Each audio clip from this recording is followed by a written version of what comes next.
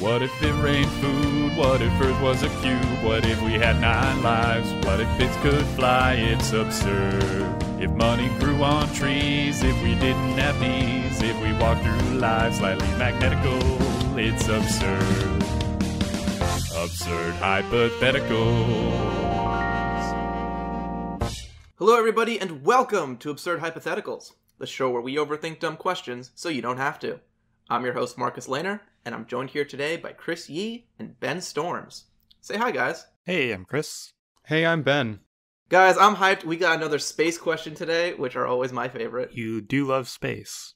I love... Not only is it a space question, I get to do planet stuff again, which is just... I love it. It's so fun. I don't know why specifically, planet formation is my new jam. You're like an expert on it by now. I am. I barely had to do any research for this. Just kidding. There was a lot of new stuff. This will not be a repeat of my other answers. So our space question I'm excited about is, what if Earth had 2 suns? Like that good Star Wars planet Tatooine, and probably a lot of other sci-fi planets. Probably, but that's the one people think about, right? Like, that's kind of the go-to. Yeah, there's that one. There's one in Doctor Who, I think. There's a more popular one in Doctor Who, but obviously it's a sci-fi trope. So what I went into for this one is, could Earth have formed in a solar system like this? So I'll start with just the short version of how planets and solar systems form, because this part I've covered a couple times. But basically the quick version is, the way a solar system forms is Big Bang happens, all this dust and hydrogen helium material is all around, and eventually it slowly coalesces together due to the gravity. The gravity pulls it closer and closer and closer and closer until it forms like this big disk of dust, and in the center of the disk, the dust compresses so much that the forces start creating fusion, and the star forms in the center of the system, and then the remaining dust around it kind of orbits lazily around that sun until that dust under its gravity slowly comes together and forms planets. So in our 2-sun scenario, in the center of the disk, instead of just one big sun, you kind of have 2 going around each other. And the thing that sucks for planet creation is that because these 2 stars keep moving around in the middle and dancing around, it really destabilizes the inner portion of the solar system where, Earth would normally form. Because if the orbit path of the dust around the sun isn't nice and gentle and slow, it makes it really hard for these little planetoids to form. It's hard to get the building blocks of planets. And even when you get them, if they're unstable, they'll crash into each other, and, instead of creating planet, they'll just be destructive instead of, cooperative rocks. I like the word planetoid. Yeah, planetoid. It's basically just an nice asteroid, but it's just like a pre-planet. So it's tough to get them in the middle. That's not to say planets don't form around 2-star systems. Once you get far enough away from the center, the motion of the sun becomes a little bit more of a rounding error, and you get more stable orbits. So further distances, you still get planet formations. The difference is, if you are forming a planet far away from the sun, where it's nice and cold, the basic gases and everything that form the planets are cold enough that they actually freeze. And when you have planets that are made up of frozen gases, you get gas giants instead of rocky planets. So there are planets that they found in real life in binary systems in the habitable zone that we want. But it turns out the ones they found, they all theorize they're gas giants that formed further out and have migrated in towards the sun. So we could have an Earth in the right orbit, but it's the wrong type of planet. So the question is, could we in any way get a rocky planet in our solar system that would be more Earth-like? So if our solar system can't make a rocky planet, we'll just have to get one from somewhere else. In the Milky Way, there are billions of rogue planets that aren't connected to any solar system at all.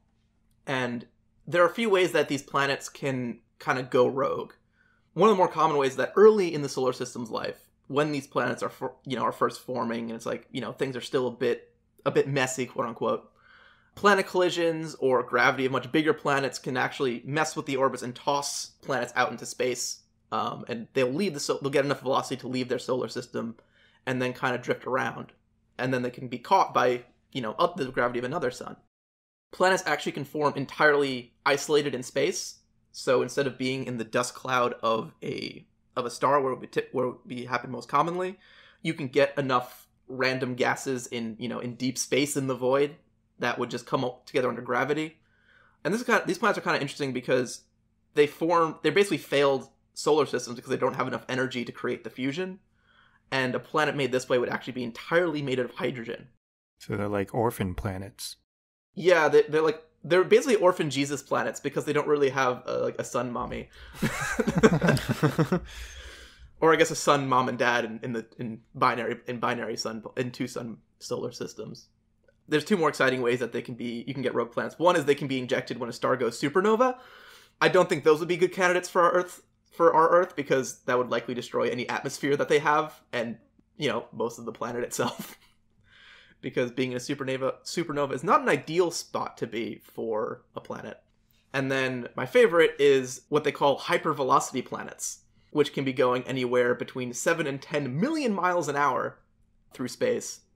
And these ones form when you have a two-star system, and the star system gets too close to a black hole, and the black hole sucks up one of the stars, and so one of the stars goes into the black hole, but during that process, the other star is slingshotted out into space, taking its planets with it. And you can get planets from that slingshot effect.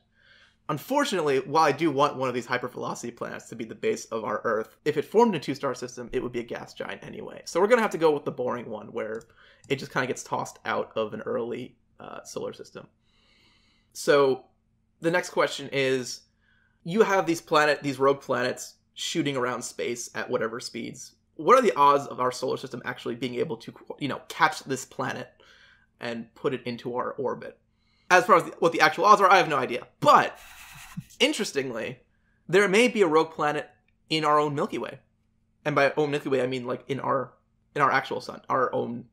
What's our solar system called? Just our solar system? Does it have a name? I think we just call it our solar system. Yeah. I know I've never heard it have a name. Technically the sun is Sol, right? Like SOL. Yeah, so in the solar system. That's annoying. No, I'm Googling it. Technically the Sol system. Yeah. The Sol system. Oh, wait, no, hold on. No, never mind. That's most science fiction. The International Astronomical Union calls it the solar system and the sun, so never mind. We are very uninventive. All right, so in the solar system, capital TSN. Actually, no, lowercase t, apparently. But yeah, so there might be and by might be, more than likely is a rogue planet in our solar system, which is the elusive Planet 9. Not Pluto. Pluto is no longer Planet 9. Planet 9 with a capital P and a capital N. No capital T. No capitle T. It's still considered a hypothetical ninth planet that may be caught in our solar system in a distance orbit. So it would be further out and in a very, very eccentric orbit. And so they had they quote unquote discovered this planet because they had some gravitational anomalies in orbit behavior in the solar system they couldn't really explain, but it could be explained by a big object, a big planet-sized object. I think it's 10 times the size of Earth, moving around in this weird orbit. And then they were like, hey, maybe. And then a few years later, they kind of predicted where its orbit might be. And in that orbit, they noticed a motion of a bunch of smaller space objects that would also be explained by a big Earth planet going through that. So it was kind of a confirmation there. We still haven't seen the actual planet? We still haven't seen the actual planet because it doesn't emit light and it's very far away in space. It's really hard to see. It's funny how that works, right? Yeah, it is kind of... Space is kind of weird where it's we can see all the suns and stars, but actually a rock in the nothing is really hard to find.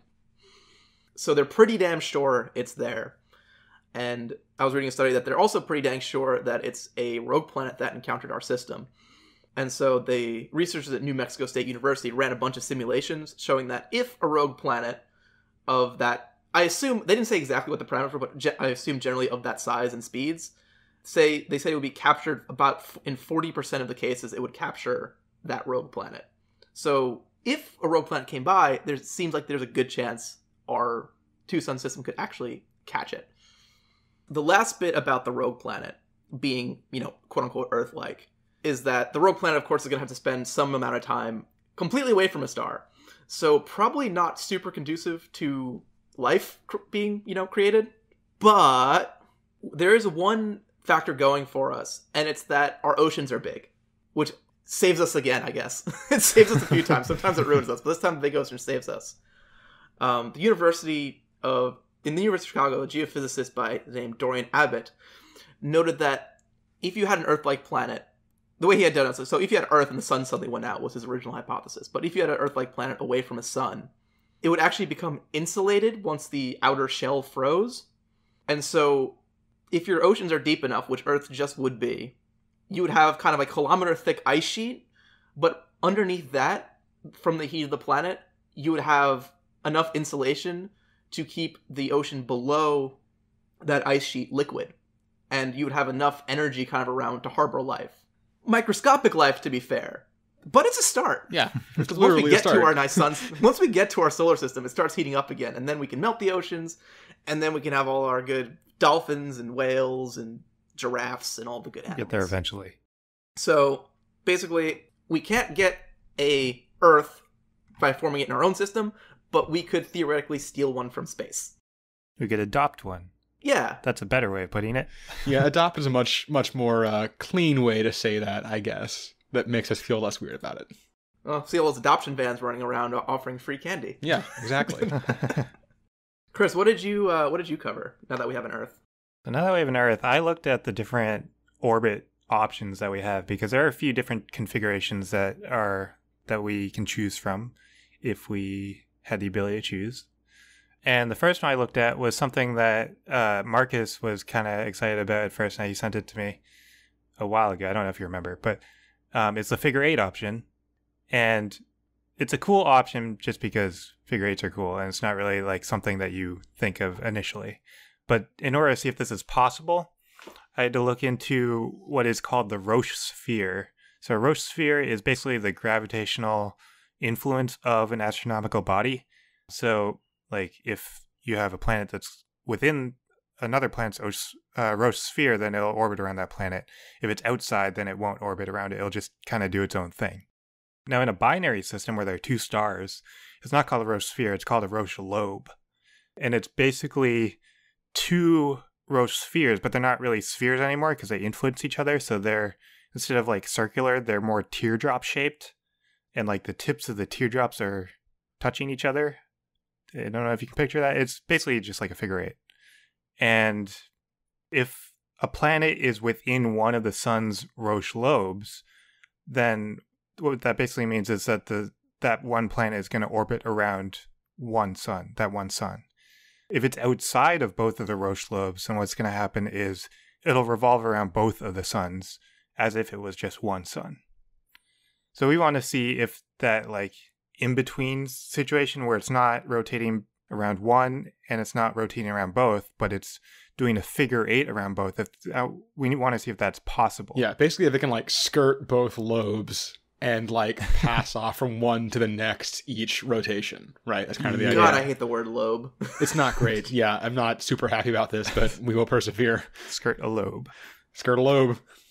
Skirt the lobe, Frodo. So technically, this is possible. A figure 8 orbit is technically possible. It's very, very unlikely, and it's very unstable. But if you imagine, like, it basically means that the planet has to balance exactly on the Roche lobe, and if there's any disturbance at all, then it'll either fall into the Roche lobe or out of the Roche lobe, and it'll just do one of those other patterns. Yeah, and I think it's important to say when we say unstable, it's not like it's wobbly, like it's like just, shaking as it goes around its orbit. It's that it's in this shape, and small deviations can make it just fall off the shape and do something totally different. A way to visualize it that kind of helped me visualize it was if you imagine the Roche lobes, if they're like represented by bowls. So if you have two bowls next to each other, just touching each other, and they're both in a larger bowl. And then you have, if a planet is in one of the bowls, that means it's in its Roche lobe, then it'll just circle that one bowl. If it's outside of both of the bowls, inside the bigger bowl, then it'll revolve around both of the bowls as if they're just one bowl. If it's in this situation where it's in a figure eight and it's on the Roche lobe, it's bouncing on the rim of the bowls. So it's possible, but if you like touch it, then it'll fall into either the small bowl or the big bowl. So that kind of helped me visualize it. Thank you for your Roche lobe bowl explanation. How many more words can we put onto this to make the best tongue twister ever? Skirt Roche lobe bowl. So yeah, it's a cool idea. It's technically possible, but it's not really realistic. So I wanted to look at more realistic options. And for that, I looked at just real life examples. So there are examples in real life of binary stars. There are a lot of them, actually. But the closest one to us is Alpha Centauri. It's the closest star system to our solar system. And Alpha Centauri has 3 stars in it. There are 2 stars, Alpha Centauri A and B, that are sun-like. So they're very similar to the properties of our sun. And those form their own binary system. And then the 3rd star is Alpha Centauri C, also called Proxima Centauri. And this is a small red dwarf, and it's like really far away from A and B. So they do still think C is technically bound by A and B. It just takes a really long time to revolve around them. So they think it takes around 547,000 years to orbit once around these. Still technically part of the solar system, though. But what we're more interested in is the binary system that A and B form. So like we said, they revolve around each other, and when they're closest to each other, they're 11 astronomical units away from each other. An astronomical unit is about the distance away from our Earth to our sun, which is about 93 million miles. Now, at their furthest apart, A and B are 35 astronomical units apart. So their distance varies a little bit, but both of them do have stable habitable zones. So technically there could be a planet in there. If there was a planet in there, then life could form. There is a planet in the solar system, or in the star system. There's only one that we've confirmed so far, and it's Proxima Centauri B, and it revolves around the red dwarf that's like nowhere close to the binary system.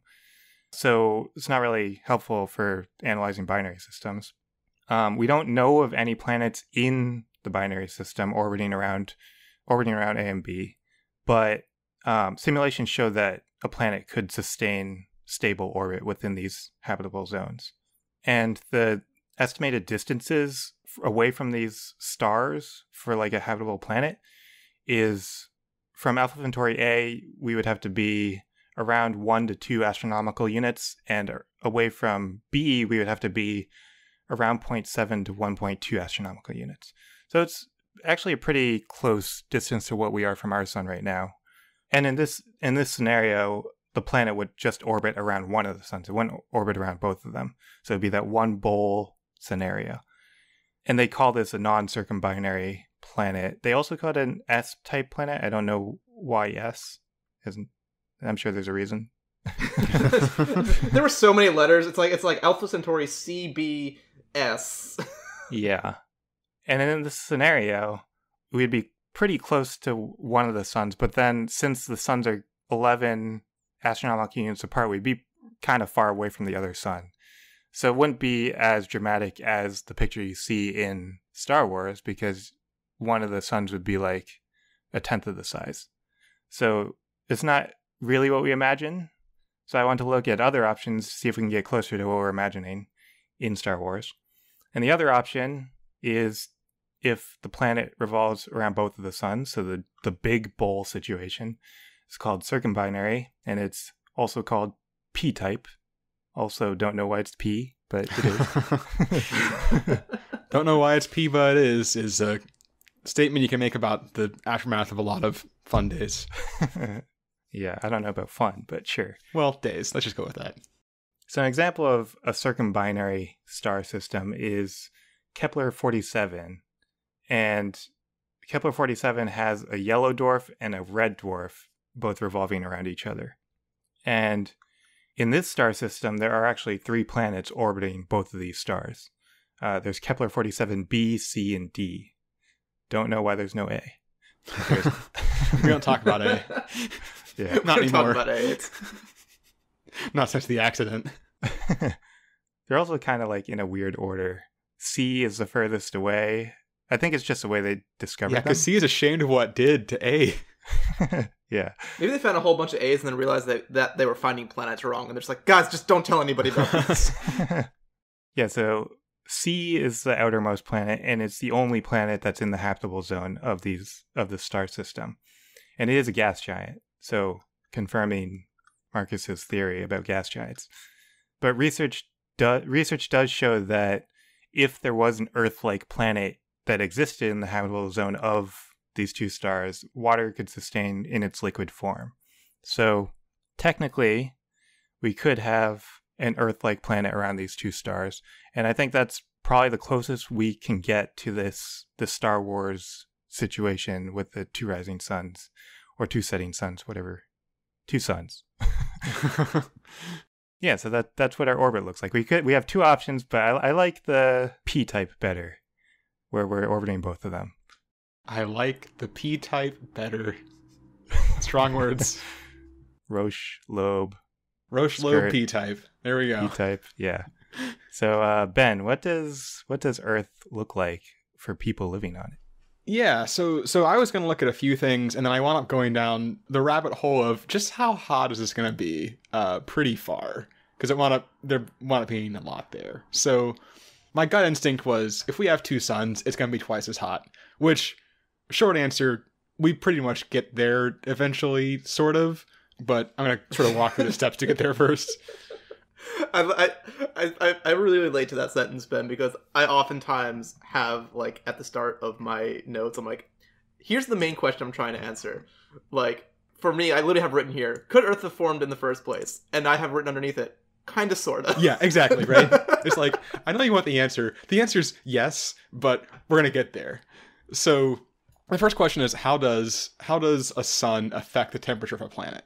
And really, sort of what happens is the energy from the sun will hit the planet, and that planet's going to heat up to counteract that incoming energy, basically, right? It's going to balance out the energy emitted by the planet as infrared radiation and the energy coming in as sunlight. So we know the amount of sunlight that reaches our current Earth from our current sun. It's roughly 1,361 watts per square meter, which hilariously, the website I was looking at said, to visualize this, imagine lighting a small closet with about 13 or 14 100-watt light bulbs, which, not gonna lie, doesn't tell me anything. I can't do that. I will say this about 100-watt light bulbs, though. The fun fact I know about them is that they are the sole way that an Easy Bake Oven functions. Oh, yeah. Basically, the way the Easy Bake Oven was invented was that 100-watt light bulbs were just so damn inefficient that you could use the excess heat to bake cookies. Yep. It's pretty good. So anyway, we have this amount of incoming energy.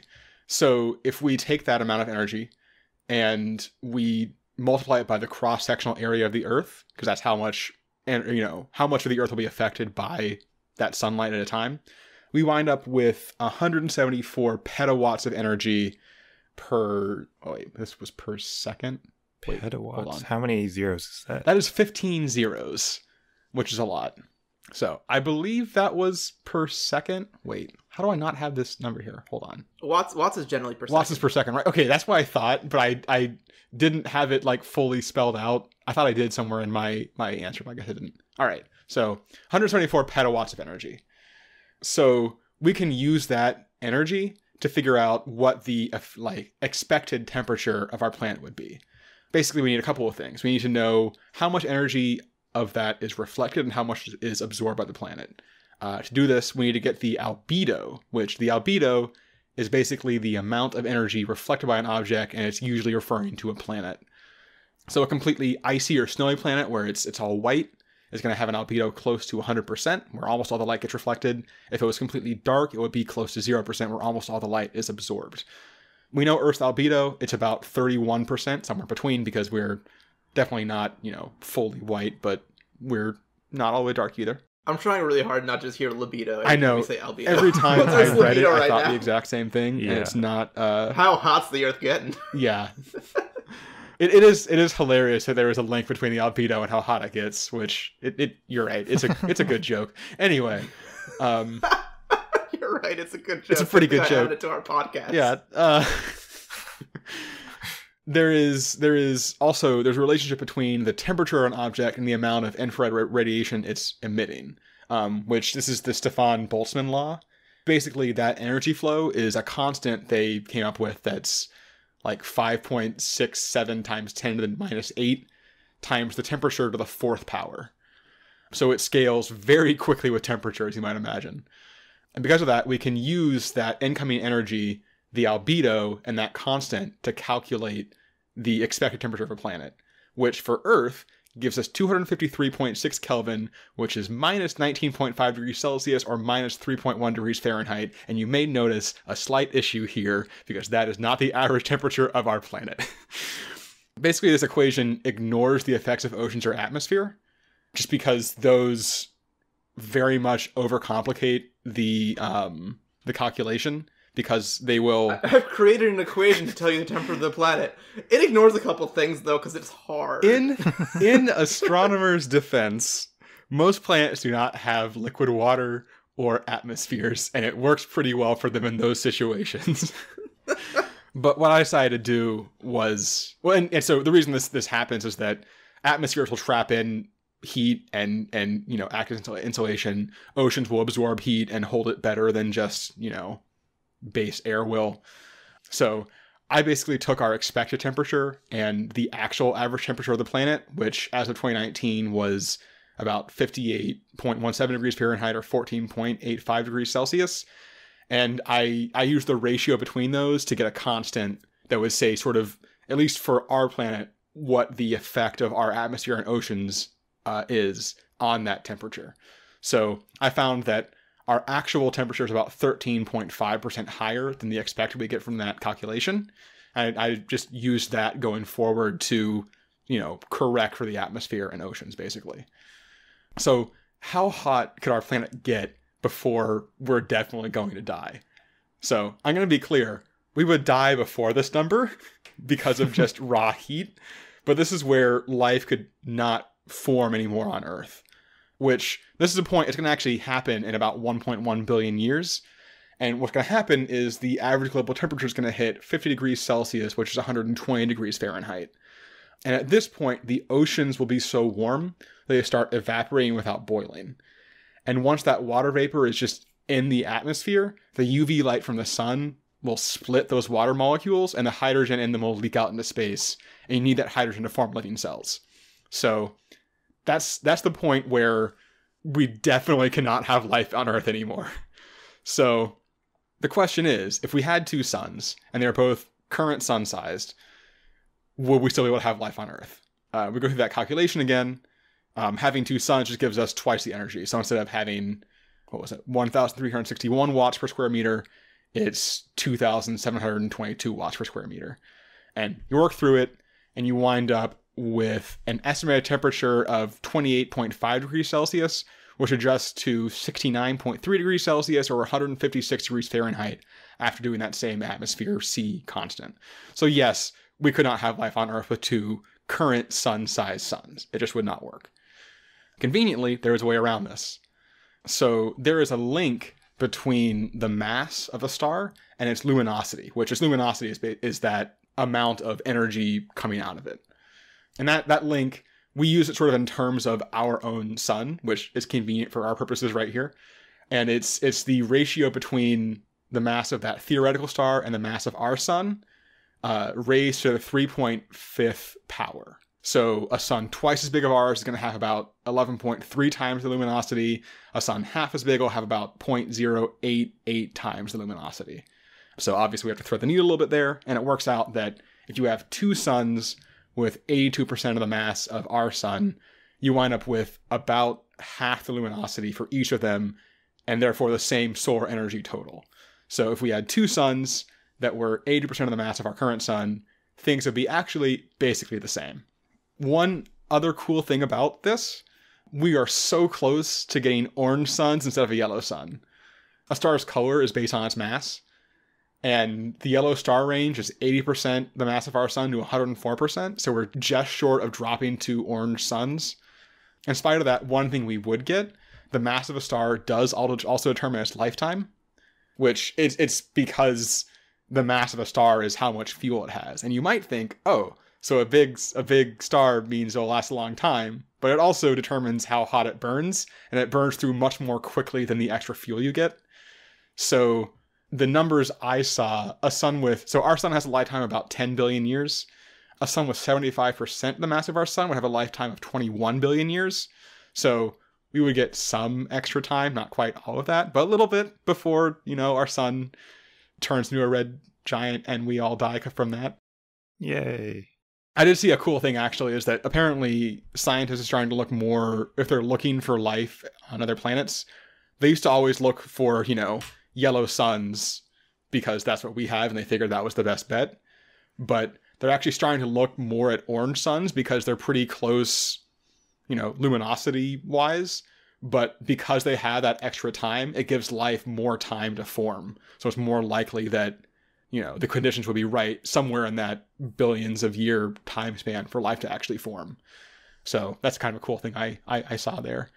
And then finally, I also looked somewhat into whether or not our suns look like Tatooines. I had that same thought. And on sheer luminosity, it's not really going to work, unfortunately. I couldn't, somehow, you can find like every random detail about Star Wars somewhere usually. I could not find officially what the colors of the suns of Tatooine are. Couldn't you just like take a screenshot of it and well, the problem is, the problem is there's like 3 categories are yellow, white, and white, and that goes from 80% our sun's mass to 210% our sun's mass. Those 3 categories, and I can't tell exactly where they fall. As far as I can tell, one of them definitely looks red. The other one looks white, but a white star requires at least 140% of our sun's mass, and that would give like over 3 times the luminosity, which would bake us immediately. So that clearly can't be right. We'd be a desert planet. Right, exactly. Tatooine.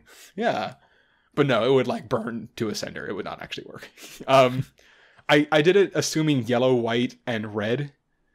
And you can get, if you do like the smallest yellow, white star and biggest red star, you wind up with 20% more luminosity than our current sun, which would give an average Earth temperature of like 82 degrees Fahrenheit, which is a lot higher than what we have now still. So it would technically be livable, but it would probably be a desert planet. So I'm going to say that's probably what it is on Tatooine, is a yellow, white star and a red star. And we could technically get there, but it would be pretty bad. It would be incredibly unlikely, because not only would you'd have to have exactly the right size suns, you would also have to capture the rogue planet. This is also true. Yeah. Tatooine could exist. It is just going to be the most unlikely planet ever. Yep. And that's basically what I have. Is we could have a 2-star solar system if we had 82% of our current suns, which is better than I expected that to go, actually. Yeah, son. Chris. Yes. Are you ready for a would you rather question? I am. Would you rather have to ride a horse or a unicycle to work every day for a week? Only for a week. Only for a week. Horse or a unicycle. I feel like I would be bad on both of them.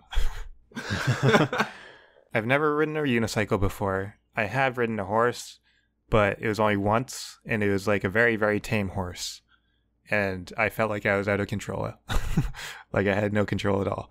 All right. On ease of getting to and from work, the answer is clearly horse.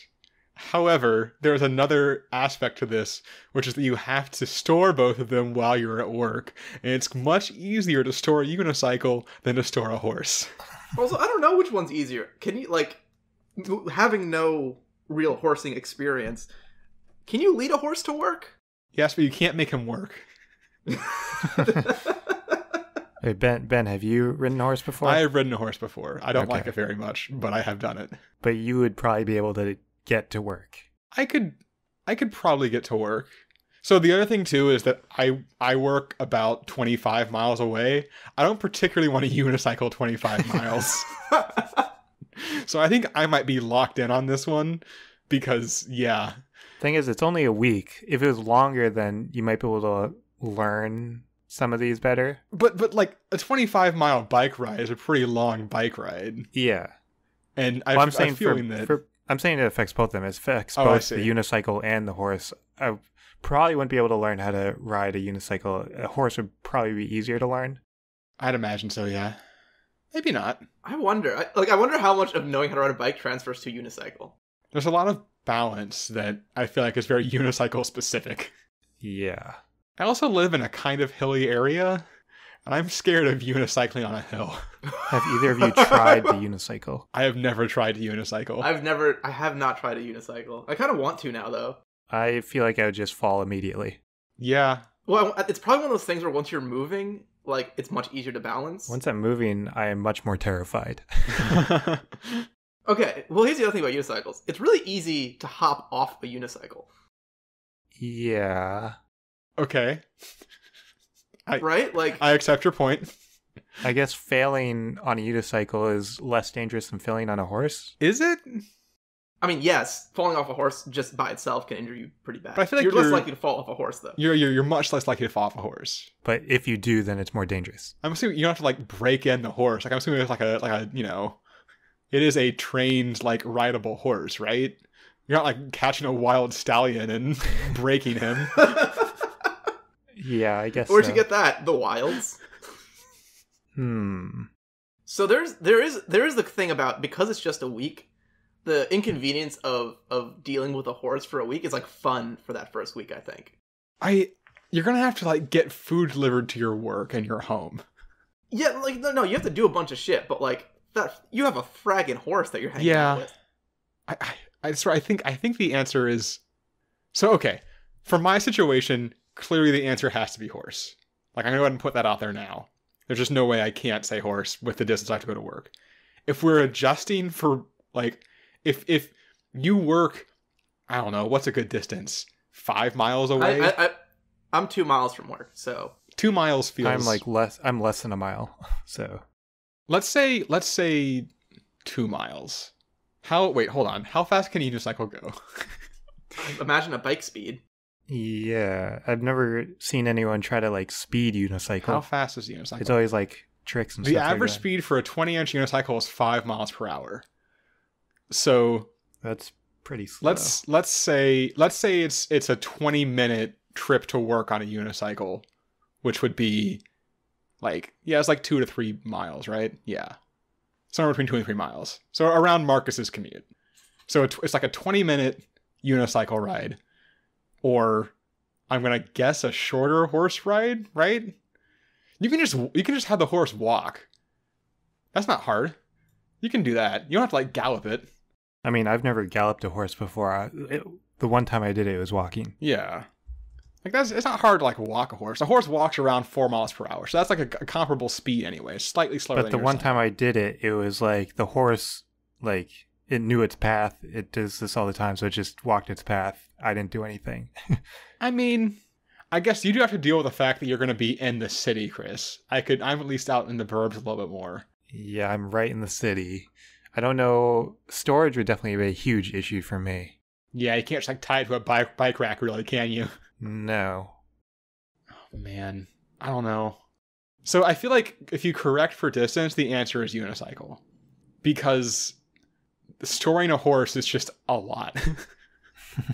It's a lot involved there. I agree. Riding a horse is better. Storing a unicycle is better. Yeah. So it's just which. I think that it's the horse storage is enough worse than the unicycle storage that I have to go unicycle, assuming I don't have to go like 25 miles. Yeah, I think it's very dependent on your individual situation, whether you need to store or you need to travel easier.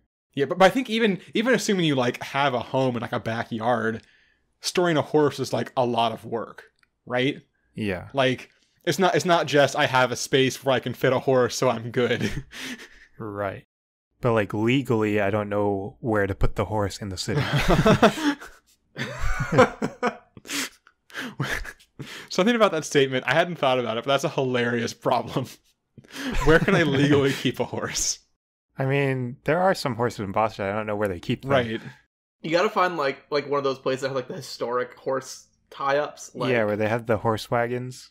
yeah, or like some places they'll have like sometimes a feature on like curbs. I haven't seen any in Boston, but I've seen pictures of them online recently where it's just like they have like a little metal half circle like coming up out of the curb where you would like tie up your horse if you rode your horse to the bar. Oh. When people are actually doing that pretty often. So I was like, I think if you find a old horse tie-up, you are allowed to tie your horse to it. Because like, what, they gotta arrest you? Be like, what'd you tie your horse up here for? And be like, well, it's a horse tie. Like, it's the thing designed to tie up horses. What do you mean I can't use it? And they're like, that's aesthetic. Well, how am I supposed to know that? There's no sign. So apparently it is legal to ride a horse down the street in Boston, except for on limited access highways.